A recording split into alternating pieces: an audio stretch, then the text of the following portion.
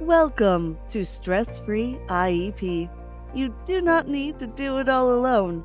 With your host, Francis Shefter, Principal of Shefter Law. You can get more details and catch prior episodes at www.shefterlaw.com.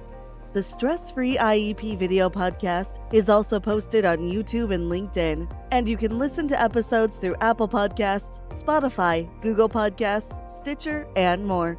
Now, here's the host of Stress-Free IEP, Francis Shefter.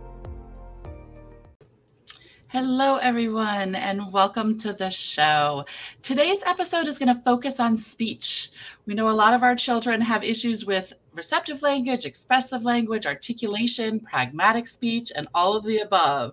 So today's special guest is a speech-language pathologist, Sheryl Stevens. Sheryl, please introduce yourself. Tell us a little bit about you. Hi, thank you so much for having me. So I've been a speech-language pathologist for about 18 years now, and I've worked in a variety of settings from inpatient hospital to private practice and school system. So, and I love it. That's a bit about me. That's awesome. And I know you have the CCC SLP. What's the CCC stand for? It stands for Certificate of Clinical Competence. So after you graduate from grad school, you have to go through a clinical fellowship year and where you're supervised and then get a certain amount of hours, be supervised, and then you get your Certificate of Clinical Competence. And so that's what that stands for. Do all SLPs have that, or is that just if you choose to do the next level? No, SLPs. All SLPs have to have that. Got it. Yeah. Okay. Good to know. Thank you. Yeah. And so I know you've been in private and school. What's the difference? Because I have that issue often that people are like, but my outside therapist says he needs it, but the school says he doesn't. So what's that difference?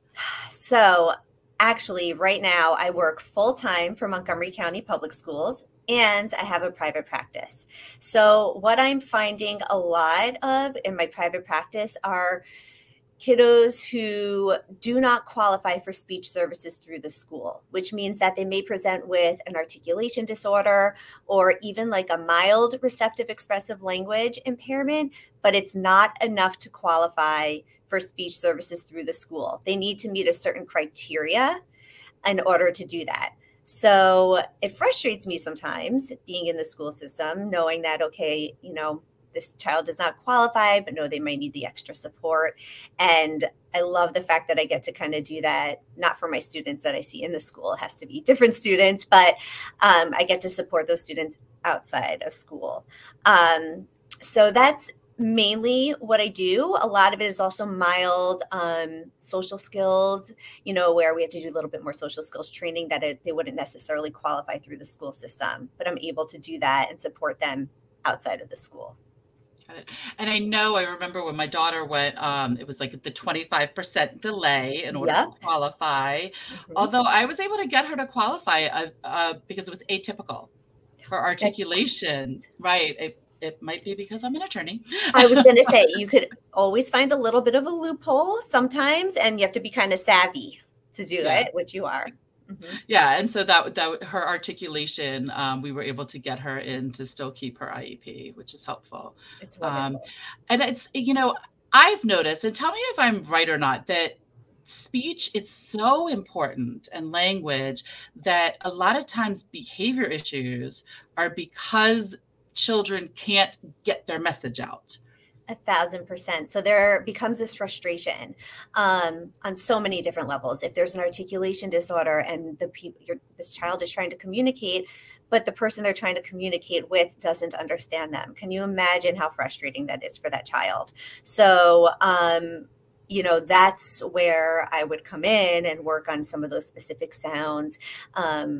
Some of them are called phonological processes where, there's certain sound patterns. And so, a lot of it will come out in behavior issues because they're frustrated.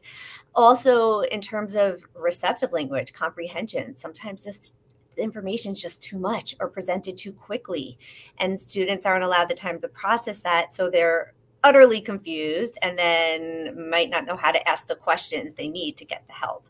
So that starts some of that frustration as well. Right. Yeah, no, I know. I've seen it when I was in the classroom and with my daughter, with Hannah.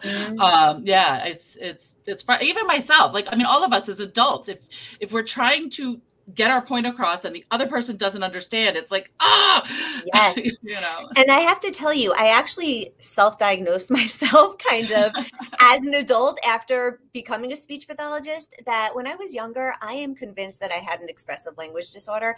I remember trying to write a paper and couldn't remember the word I wanted to say, and literally yelling to my mom saying, "Mom, what's the word I'm thinking of?" and trying to describe it and use that process. So I kind of self-taught myself some skills, but yeah, and I just would become so frustrated. So personally, I understand as well. Which is interesting that you say that, because so I talk about Hannah a lot on the show, but so she has that issue still. But when we did full testing, nothing came out with expressive language. Is there like something that can be done about that?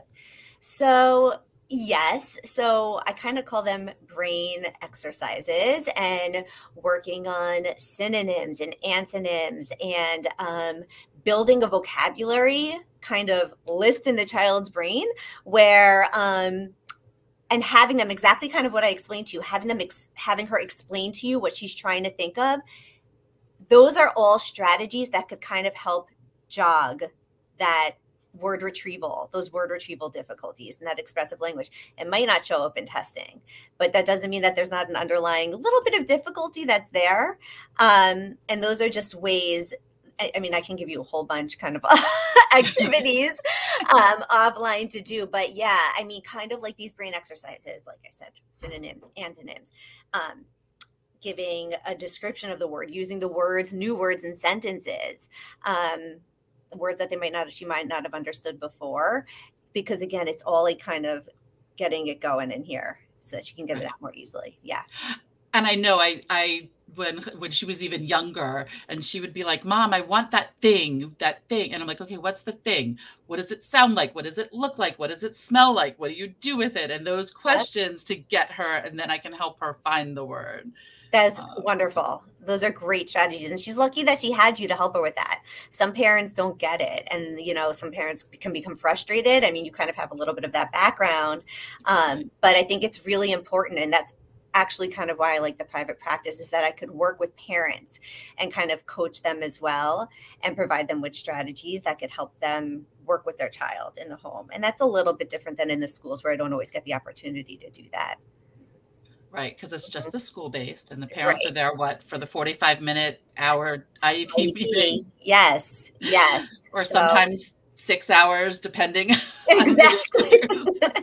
Yes, I've been in those as well. Right.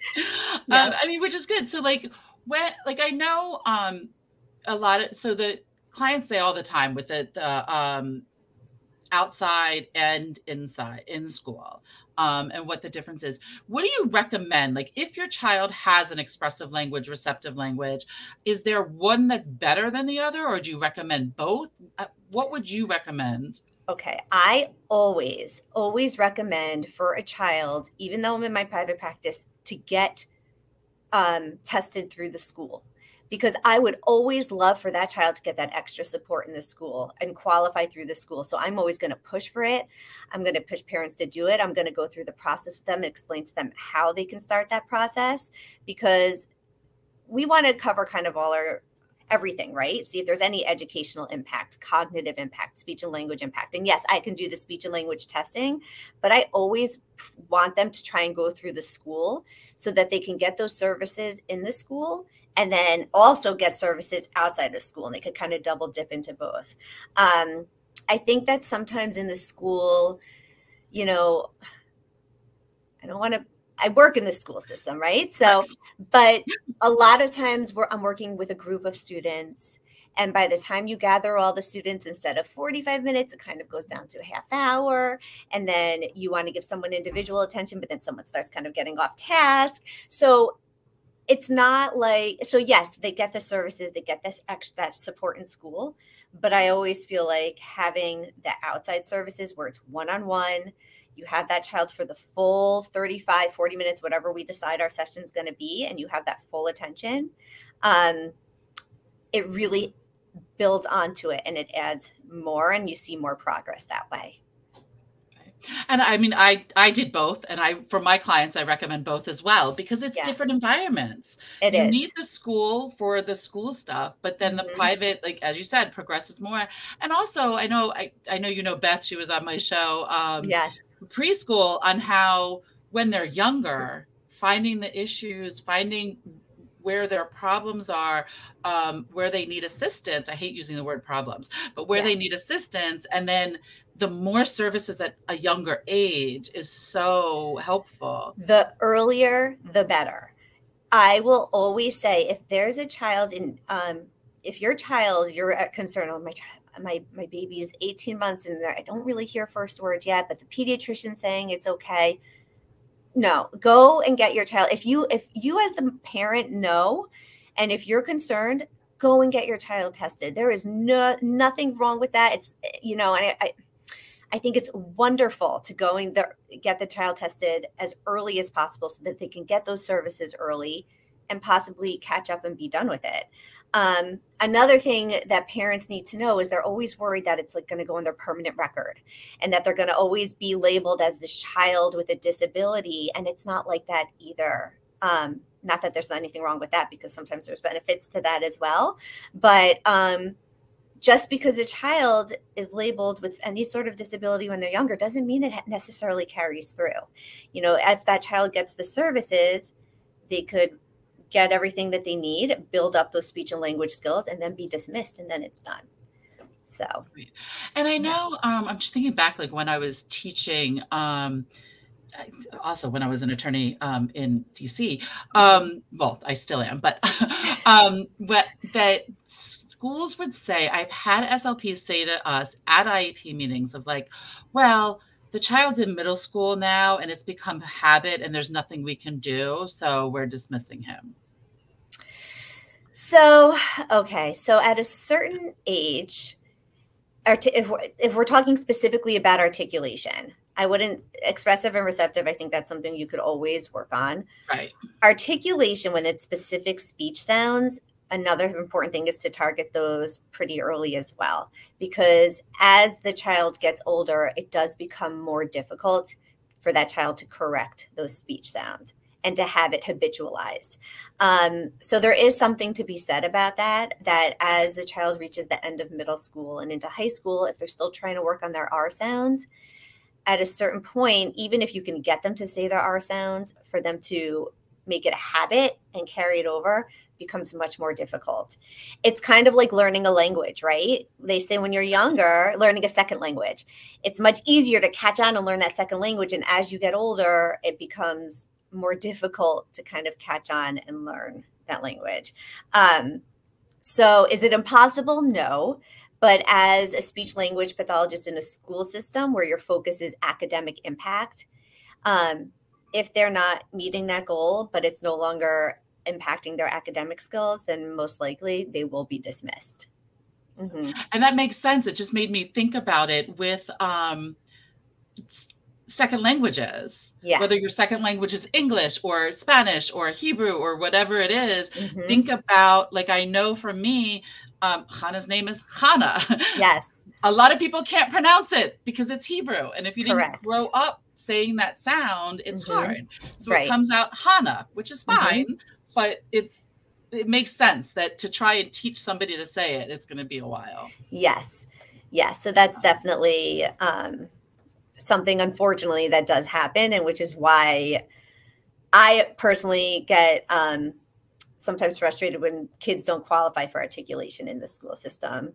But that's why the majority of my private clients are students who have difficulties, or children who have difficulties with articulation, because they're not going to qualify in the school, but we need to nip this in the butt so it doesn't continue.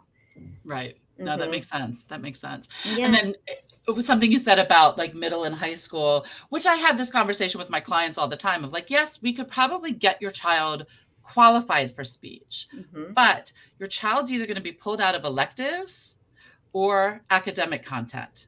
Mm-hmm. And so where's the balance of what you need, you know? Yes. So I happen to be a speech pathologist in the high schools. And I generally work with my students in their English classes. So I actually push into their English class and work with those students in the classroom. Oftentimes I'm kind of just seen as like a second or third teacher in the room that just comes once in a while. The students are used to me being there. Even students who don't have speech often ask me for help because they see how I explain things or modify things for my other students. And so they kind of get a little bit of free speech on the side there without having an IEP. But so oftentimes that's what I do. Or I pull them out of a resource class where they'd be working on, they'd be working on their extra work. Executive function. Yeah, exactly. Usually. So I would pull them from that class and work with them during their resource class. Or third option, this morning I actually worked with a student. I went to his English class and they were going to have some independent work. So I was able to pull him and modify. This is a student who needs to think aloud and speak out loud and work through his thought process out loud. And he will find me and say, Mrs. Stevens, can we go in the hallway? Mrs. Stevens, we need to talk this out. And I'm almost always able to pull him and work whatever they're doing in the English class, which is usually expressive and receptive language, written language, and work with them then. Yeah, no, that makes sense. Yeah. And it is good. And I love that you do push in and pull out. And for those that don't know, pull out is when the student goes into your office, and push in is when you go into the student's classroom. And so, Correct. and there should, I would say there should always be that balance, because in your office, it's that one-on-one, and in the classroom is where they apply the skills they learn in your office. 1,000%. Exactly. And I would also say, it's also great in the classroom working on some of those pragmatic skills and being able to wait their turn, raise their hand, engage in group work and group discussions. So I get to practice a lot of that in the classroom, which is really great. Yeah. And so for people that don't know, receptive language is when you hear the language and processing. I do it all the time. That's why I like to remind myself. Thank you. Yeah. And expressive language is getting the thoughts out in words or on paper. Yes. And then pragmatics. I want to move over to pragmatics. Skills. Yes. Yeah. Yes, please. So I know, like when I was a teacher many, many moons ago, I'm not going to date myself, pragmatic, they would say it's social skills. It's not school-based. So I know it's totally shifted now, and most schools, I know at least in our area, the DMV area, they are qualifying children for pragmatics. What is, like, how can parents push the schools to evaluate for pragmatics, or to get their children to qualify? Yes, so that's a great question. So if a parent is seeing their child struggle socially, and then they're getting reports back from the school that they're not contributing to any group work, they are talking out of turn, or they're using inappropriate language, this is when a concern arises. And when the key to getting speech therapy in a school system, like I keep saying, is that it has to negatively impact their academic performance. So once there's an indication of that, then the parent can say, okay, I see it at home.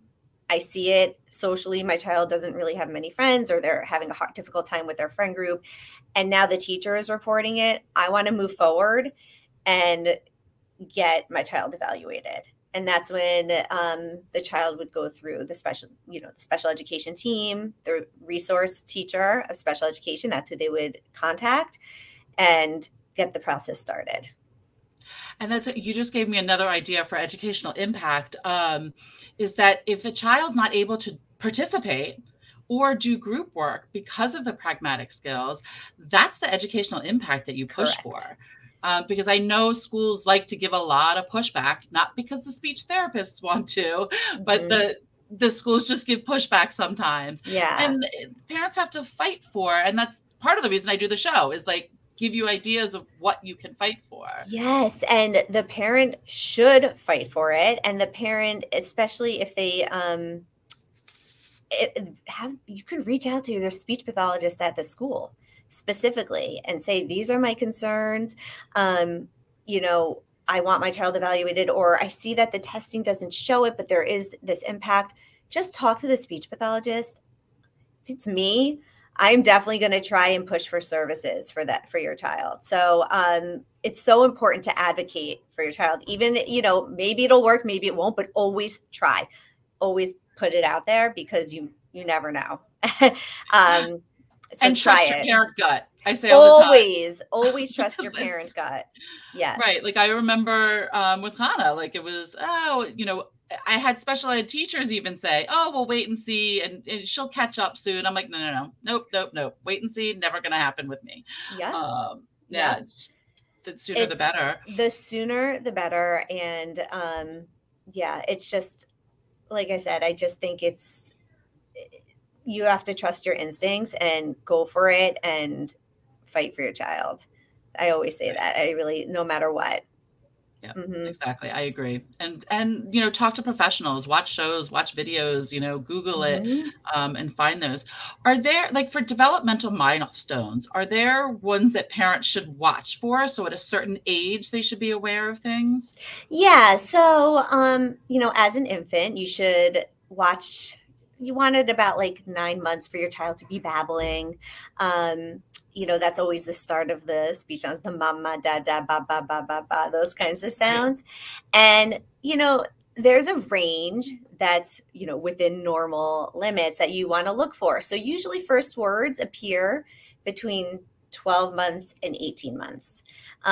If you're seeing that your child doesn't have any words yet, or maybe is making very limited babbling sounds, that's when you would want to kind of talk to your pediatrician. You also always want to get your child, make sure your pediatrician is screening your child's hearing. Yep. That's always the first thing you want to rule out with babies. And even if they pass their infant, the screening when they're born, the hearing screening, you know, the pediatrician should be, it's usually protocol that they're screening the hearing. Maybe not as babies, though. I don't remember that, actually. I don't think so as babies, but I don't think so as babies. That should be the first thing that should be ruled out. And, you know, if the hearing is fine, you know, they'll refer you to an audiologist, get the hearing checked. And then if the hearing is okay, then I would move forward and call Infants and Toddlers, Montgomery County. They're wonderful, and get an evaluation. Right. Yeah, because those are really the milestones. Exactly. And if you're not with Montgomery County, you can Google whatever your county school district is and look for, depending on the child's age, on which office to call, because it changes at 3. I'm correct, right? Yep. It was 3 years old. 3 years old, the babies, infants age out of early intervention. Yeah. So that's when you would call. There's a different number to call. Yeah. I think it's called Child Find and MCPS. It is Child Find and MCPS. I don't know where it is in other counties, but it's different everywhere, and they call it different everywhere. And Child Find means so many different things. They have Child Find. Yeah, it does. I'm not even going to confuse the viewers, because there's a lot of different terms for Child Find. Exactly. Yeah. Same as the acronyms we all use. That's why. Exactly. And they're changing all the time. So I keep getting confused of what, Yeah. I have on my website a free download of all the acronyms. I shouldn't say all. What we could fit on 2 pages. So you could have front and back, and that's it. I have, because parents, when they're new, especially when something, even with speech, you know, when, you know, our kid is 18 months, we don't know, like, you know, unless you're in the educational system, or, you know, and have that knowledge, nobody knows who to call. Nobody knows what they should be looking for. They trust the doctor. And that's when I always say, trust the inner gut and Google it. Yeah. Find it. And I agree. And I love our pediatricians, and they're wonderful. But again, sometimes they're like, don't worry, it'll happen. I say, go get your child tested. If you're concerned, if there's any little concern that arises, just see if they need a little extra help. And the wonderful thing about the little ones, at least in Montgomery County, I don't know in other places, is that they will come to your home, infants and toddlers, and provide your home, your daycare, provide services there, which is wonderful. Right. Yeah. PG, I know PG County and DC, you have to go to the testing site, but services are push in. Okay. Yeah. So like I know for infants and toddlers in Montgomery County, it's not so much as the one-on-one as it is teaching the parents. What you were saying, you do private, teaching the parents how to do it. Because with Yes. speech, it's not a 30-minute a week, an hour a week thing. It's daily. Every day. Yeah. Correct. Hours and hours in and out. Correct. Yeah. And it's so important that parent aspect. And, you know, and just to talk about the private practice, that's one of the biggest benefits and things that I love about my private practice is that I could work one-on-one with the parents to in person teach them strategies, provide activities and homework so that they can work with their child at home and know what they're looking for and know how to elicit certain sounds. And that's one of the benefits of the private therapy. And that's what I love about it. Because again, I see that progress. And I always tell parents, my goal is not to prolong this. I want your child to get the services, meet their goals, and then go on their merry way. Like we are not going to prolong this longer than we need to. Right. The way it should be, because well, with speech, because I get that a lot of times from potential clients about they're trying to take away my child's IEP because they said, you know, and it's, but with speech, just like with occupational therapy, sometimes it's okay because once you hit that point, you're good. Yeah. And you want to celebrate that. A lot of parents get very worried and nervous when they hear, oh, they're going to drop speech or they're going to drop OT. And I say, no. This is a wonderful thing. It's celebrating your child met the goals and they're doing wonderfully and they're carrying it over. And I know it's like a clutch and you want your child to always be watched and looked over and get everything they need. But you got to celebrate those wins also and just be so happy when your child does meet their goals. Right. And I'm assuming parents can call you, like if they don't want to go through the school, like when you do evaluations, do you help them? Do you write your reports and help them to be able to get the services in school? So, yes. So that's one of the things that I do. I always I encourage people to reach out to me, email, call me. I don't charge anything for an initial consultation. I want to hear what your concerns are. And so I can guide you. Sometimes I'll say, you don't even need me right now. Your concerns are valid, but it's normal. And here's some strategies. And if they don't work, call me in a month. Sometimes I hear the concerns and I say, okay, I think there might be more than speech going on. Here's some other resources and people to reach out to. Of course, I can do the speech and language evaluation, but it's important to reach out to these people. And I also, like I said, encourage the parents to reach out to the schools. What are the teachers saying? Are any concerns arising there? Ask for support in the school. Get your child evaluated in the school. And if they're not going to do that and the schools aren't seeing any concerns, that's when I will do the speech and language evaluation. I will provide all the services, but I'm always about teaming up and getting that child all the services they need, because sometimes it is just speech and language, but sometimes it's not. Sometimes there's more to it. And it's important that those resources are provided for parents so that they can get all the supports they need. Yeah. And that's one thing I always say is don't take no for an answer. When it's an initial evaluation through the schools, don't take wait and see and don't take no. Right. You push.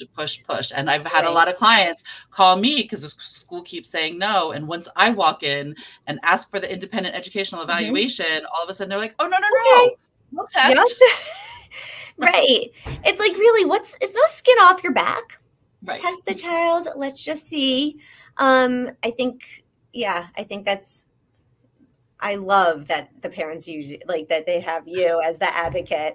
And I've also offered parents, if you need help reaching out to the schools, this is what you should say. This is who you should reach out to.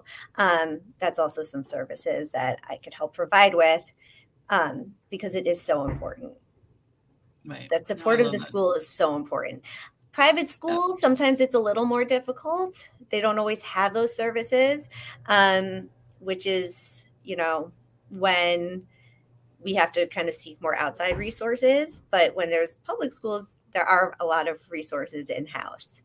That's an important thing to know as well. And I think I'm right that students that are enrolled in private school can still get services for speech through their home school. Correct. Yeah. So that's exactly right. So if a child is enrolled in a private school, but they're zoned for a certain school within Montgomery County, they can reach out to that home school that they're zoned for and say, okay, my child goes to this private school, but I am concerned that this is going on. Can you test my child?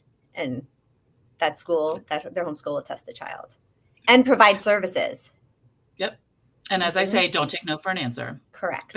Because they often and I know why, because in some schools, they're overwhelmed. Like, I know there's some speech pathologists that have like 2 or 3 schools that they're managing. Correct. So I don't know how they do that. But it's overwhelming. I have 2 schools that I manage. One of the schools, I am the only speech pathologist there. The other school, there's 3 other speech pathologists that I team up with. Yeah.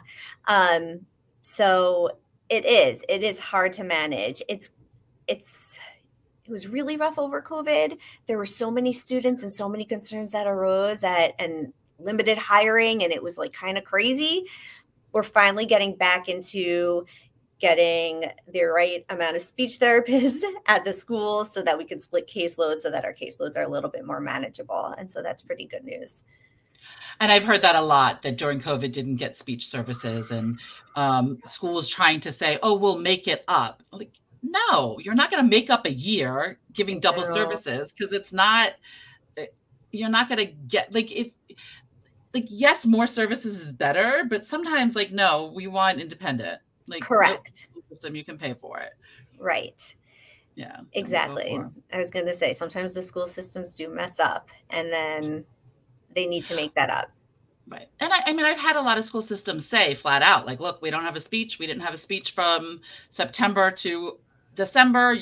This is the amount of hours. We're going to give it to you right now. Authorization, no problem. Sometimes parents just need to know to ask for it. Correct. Correct. I think that's kind of the theme of our session is, right? Please, as a parent, it is your role to advocate for your child. Any little concern, whether it be speech, whether it be something physical, social, emotional, you know your child best. That's when you need to go and the child can't always help themselves. And especially if they're little, you need to go and reach out and find those resources for your child. And it's funny. I remember as a new parent with my kids that I always, having been a teacher and been in the situation, I didn't want to be that parent. And then I took a step back and said, yes, I do. Because who else is going to be that parent for my child? Yes. And if I don't speak up and I don't fight and I don't do it, then it's not going to happen sometimes. Yeah. And there's a way to do it. It doesn't always have to be an aggressive, you don't have to be aggressive about it. It's really important to be gracious and know that the school really does want to help your child.